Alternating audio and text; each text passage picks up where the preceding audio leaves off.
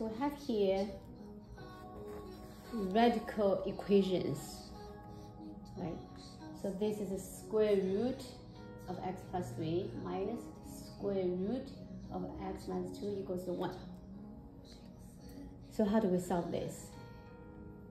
If we square both sides, we could do that.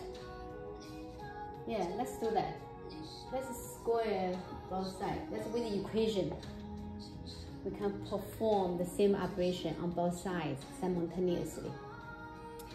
So once we square this, becomes perfect square, we would get square of this, which is x plus 3.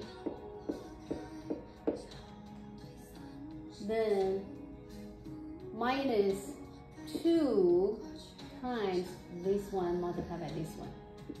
That's the square root of x plus 3, x minus 2.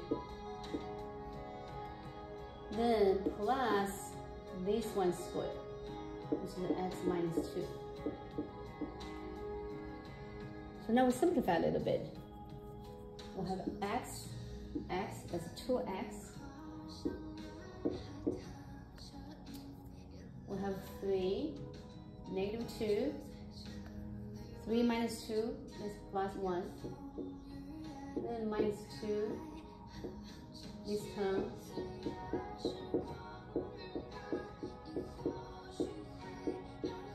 Equals to 1.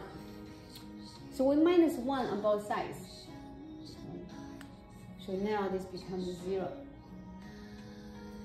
So we can add this term on both sides. We get 2x equals to 2 radical x plus 3 x minus 2. Now we divide by 2 on both sides. Now we can square. Square this side, then square this side. We get x squared equals to square root, cancel each other.